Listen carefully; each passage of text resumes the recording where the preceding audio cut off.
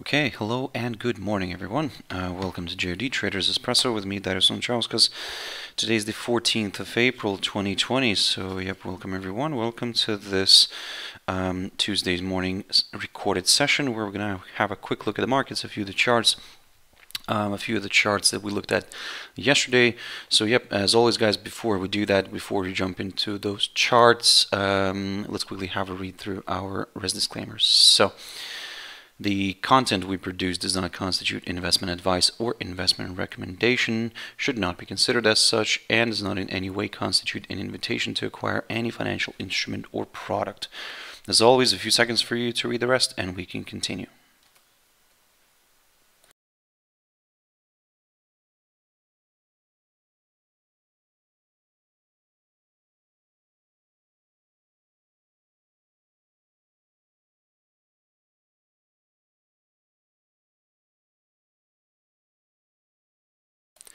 Okay, so also just before we jump in, quick mentioning of our JFD YouTube channel, to which you can always subscribe to in order not to miss any of our upcoming videos. And of course our JFD Bank website, and specifically our JFD research page, which we update as well on a daily basis. So feel free to visit us here on jfdbank.com and click on the research tab right there, guys. So now then, also just a quick refresh and reminder what's happening here globally in terms of the coronavirus. Now that was the figure that you saw previously. That was yesterday's figure, the one that we looked at during traders tea time. But what I was saying in the beginning of this week, probably most likely that we will hit 2 million by the end of this week. So the death toll continues to rise. The amount of infected also continues to rise, however a little bit slower, I would say. This could be good news. But in a way, guys, of course, don't get me wrong, I hope this stays like this. I hope it continues to slow down, but don't be surprised if we, for example, would get another wave, basically, in the rise in infections. So again, for now, this is how it is. The markets are, of course, reacting nicely to all this kind of calmness a little bit, and but as I said, don't kind of get your hopes too much yet. So always take it with a little pinch of salt. So for now, guys, that's the situation, and this is exactly where I wanted to lead into.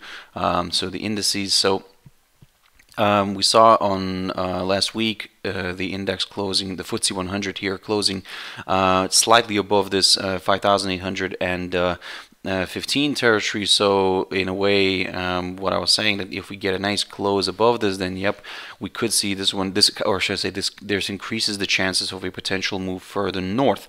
So looking at the cash index right now, we can see that yes, the price is drifting higher. It's currently balancing around the 5,935 zone. So basically, we are en route to that psychological 6,000 mark. So well, let's see how this is gonna play out, and if we can reach that area soon. But the next potential target for us, which I was talking about, was the 6,231 mark. So that's the high of the 10th of March. So keep your eyes on this one, guys. For now, yes, it is we're leaning more towards the upside. We are trading above this little short-term upside support line. So in a way, as long as this upside line remains intact, we will continue targeting the upside. So, but if this upside line gets a break here, then this could in a way lead towards slightly lower levels. So keep your eyes on this one. The German DAX, similar story here. So the DAX right now, the cash index, the German market is not open yet still, but the cash index is pushing higher. It's currently balancing around the 10,760 territory. So basically here, so this is what I talked about last week, because what I was saying, that if we get a push above this barrier, the 10,590, then yes, we could aim for further further acceleration to the upside.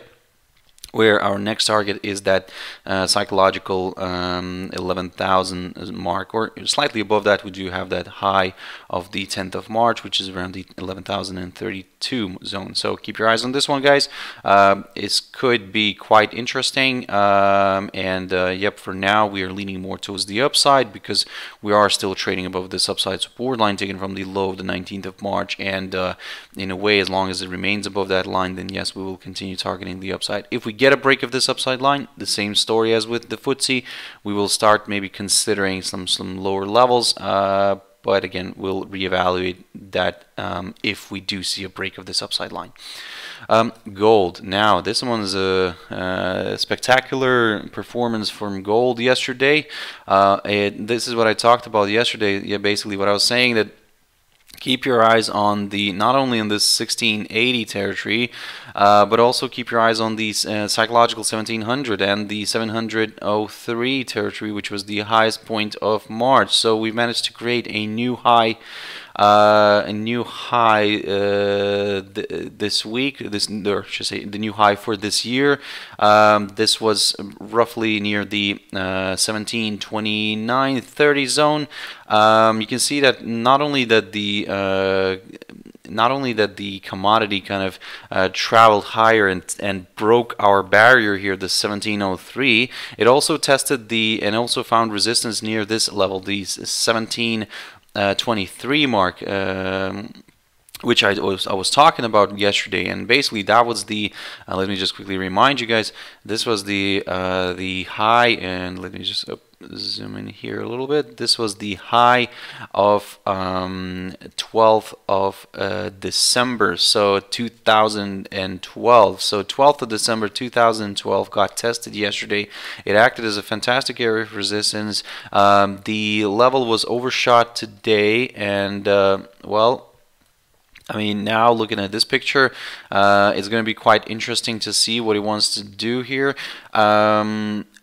The level that it reached today, this morning, was around 1729.70. So basically, if you want, you can route it up towards the 1730 zone. Now we are seeing a bit of a retracement here to the downside. Don't get me wrong, we could see a bit of a retracement. However, if it stays above the 1703 territory or even the 1700 level, then there is still a chance for this one to reverse and push higher. However, of course, you probably understand that it's quite, let's say, already maybe a little bit overstretched to the upside, so maybe a larger correction could do here. However, what I wanted to show you as well here, guys, and I've briefly touched on this idea with some other instruments yesterday, but basically keep your eyes on this upside line taken from the low of the 20th of March, but also we could maybe potentially seeing here maybe somewhat of a rising wedge here, although it's not an ideal one. However, be very careful here, guys. If this upside line breaks and we see the price falling below this upside line and maybe even below this 1680 zone, so probably I'm gonna move my highlighted area around here a little bit. So if we get a break of this upside line and we do see a drop below the 1680 territory, then yes, we will aim for a bit of a decline here, a bit of a move to the downside could be possible. So, however, again, that's in the scenario of the downside, but we need to see a break of this upside line. For now, the commodity remains above the 1703. It remains above this upside support line taken from the low of the 20th of March. So, yep, guys, for now, we are still leaning more towards the upside, although we're seeing a bit of a correction here, but this correction could be healthy here, and we could see a nice then a move lower, then a rebound here somewhere, and then a push higher again. So, again, for now, keep your eyes on this one. It's very tricky and at the same time very, very interesting. So let's see if gold can push further north. We will start considering the upside only if we get a push above the 1730 mark, because again, we would like to be on the safe side, because the precious metal is already overextended here. Well, should I say not overextended, but a little bit stretched to the upside here. So that's why, to be on the safe side, we would like to see a push above the 1730 30 zone, and then we could aim for higher levels. For now, keep your eyes on this one, guys. Very, very interesting. Ethereum. So Ethereum is the kind of the only one probably from the top 3 or 4 these top cryptos which has not broken its upside support line, and all others are now trading below their little short-term upside support lines. This one keeps holding on to it. So in a way, we cannot really do anything until we see a nice breakthrough one of these lines, either this downside line taken from the high of the 19th of February or the upside line taken from the low of the 13th of March. So yep, guys, for now, keep your eyes on this one. We are, like I said, waiting to see what's going to happen here. Again, we're not doing anything, we're just observing. AUDUSD. So it's working out according to the plan, which I talked about last week. So when I was covering this one last week, what I was saying, that if we get a push above this barrier, the 0.6214, then yep, there is a good chance for this one to drift higher, potentially aim for the 0.6312 territory, and then we could start even going further north towards the 0.6434 mark, which is the low of the 28th of February. And in a way, near this level, it could well, this is where the big question will happen basically. If can this pair overcome this downside line? If it can, then yes, we could see this one pushing further north towards the 200-day EMA here, which coincides with this key important area near the 0.6677 mark. But of course, for that we need to see a break of this downside line. For now, it is pushing higher, but we are still below this downside line. So yep, be very careful. And don't get me wrong, we are a little bit overstretched here to the upside, even on the shorter, well, even on the shorter time frame, or actually even not even that, even on the daily chart. So maybe a bit of correction could be possible near this downside line. So again, keep your eyes on this one, be very careful, and well, have your stop losses in place. USDCAD, another one that confirmed a nice break. So this is what I talked about yesterday as well. That we needed to see a nice good drop and a daily close below the 1.3922 zone. So we got that, and you can see now the pair is drifting lower, so everything's working according to plan. Our next target here is the 1.3734. Now again, don't get me wrong, it might not reach that, but this is a very good area of support which could be tested, and if we do see a test of this, then yep, we might see a bit of a rebound here back to the upside. For now, the pair continues to trade below this downside line, so as long as it remains below this downside line, yes, we will continue aiming to the downside. If we get a break of this downside line, then yep, we might consider a bit of a correction here to the upside. However, like I said, long story short, basically for now we're leaning more towards the downside, but be very careful, of course, because just in case this decides to reverse, let's say earlier, test the downside line and then reverse back to the downsides. I mean, we've seen this happening many times, guys, so that's why have your stop loss in place and be very careful, yep, be very careful and cautious as always, because like I said, the market doesn't always move in the direction or I should say, it doesn't always move the way we want it to move, so that's why have your stop loss in place. GBPEUR finally broke above this barrier. I talked about this one as well recently, so the 1.1440 got violated yesterday, and we saw a nice daily candle close here above this. So now the pair traveled higher and found some resistance near these two EMAs, the 100 and the 200 EMA, so which currently both coincide at the same area, so basically creating a very strong area of resistance. For now, basically, we can get rid of this highlighted area. For now, we'll continue aiming for the upside, and probably we'll get even more comfortable with the upside if we get a push above that, above these EMAs here. So that's why, guys, for now, yes, be very careful, be very cautious, yep, let's see if it can continue pushing higher. For now, it seems that it could continue pushing higher. However, let's wait for that. Let's wait for that confirmation break here above these two EMAs, and then we could get a little bit more comfortable with the further upside. Then we will target this little area near the 1.1598, or where you could round it up towards the 116 zone. This could be a nice potential area for resistance, and then we'll take it from there. So basically, the arrow should be somewhat like this. In terms of the downside, we would need to see a drop back below the back below the 1.1305 or the 1.13 zone, and then yes, we could aim for slightly lower levels. GBPUSD, so also very interesting. So this is what I talked about yesterday in my tea time as well. So during my tea time, the pair was back below this barrier initially. Of course, in the morning we had a nice break here, but it moved back below it. But what I was saying that wait for a daily close, wait for it to see. Wait and see how it's going to finish the day. And as you can see, it closed above this barrier, and now it's pushing further north. So everything's working according to plan. But I was saying that if we get a nice daily close above this barrier, then yes, we could start considering higher levels.